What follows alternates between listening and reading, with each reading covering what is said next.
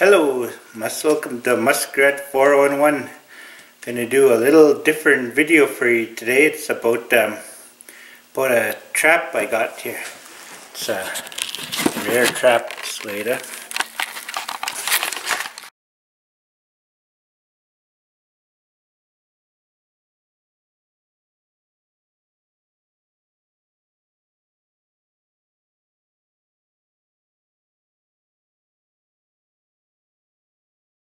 Okay, there's the trap I was talking about. It's a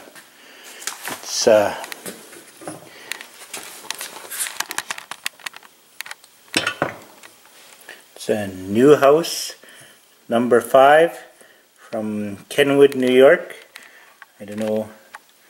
Okay, it looks like it's pretty clear there. Okay, so some of the information I learned about it from mostly from the Trapperman website. You see trapperman.com from the Rare Trap website, and it said that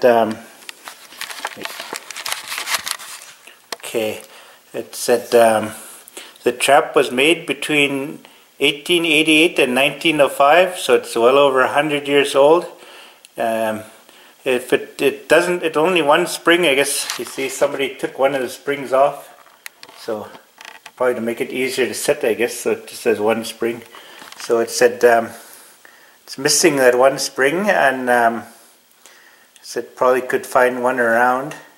So this trap was made sometime between 1888 and 1905.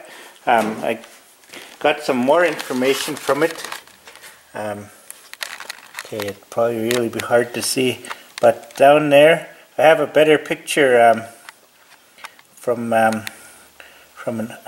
still picture. If I can't see it's very good, I'll post it. But that's a spring manufacturer there, and it was manufactured in Oneida, New York. And so they said this is a third. Said there were 3 versions of this spring.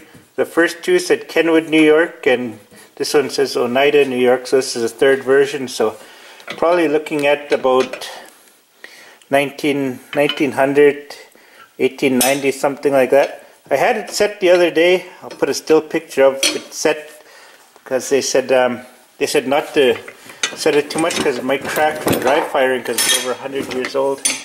And you see there's some vicious teeth on there. You'll see them when it's set too. So this is a bear trap, so it's some pretty vicious teeth on there. There's the bottom of the panel. Oh, it must be zoomed right up. Okay, and there you can see the original bolts on there. There's the trap chain, big solid loop there. This is heavy steel. There's the swivel. Swivel still works. Swivels around there. It's a good 1800s craftsmanship. So yeah, it's pretty heavy. It's like 20 some pounds. Pretty tough. Maybe 40. I know it's pretty heavy anyway. Pretty tough for a bear to carry around. Okay, so there you go, my late 1800s Newhouse number 5 trap. Single spring right now. It used to be a double spring. There's his big teeth. Okay, there's my rare trap video. Muskrat 411, purveyor of fine rare traps for this one occasion. Okay, bye.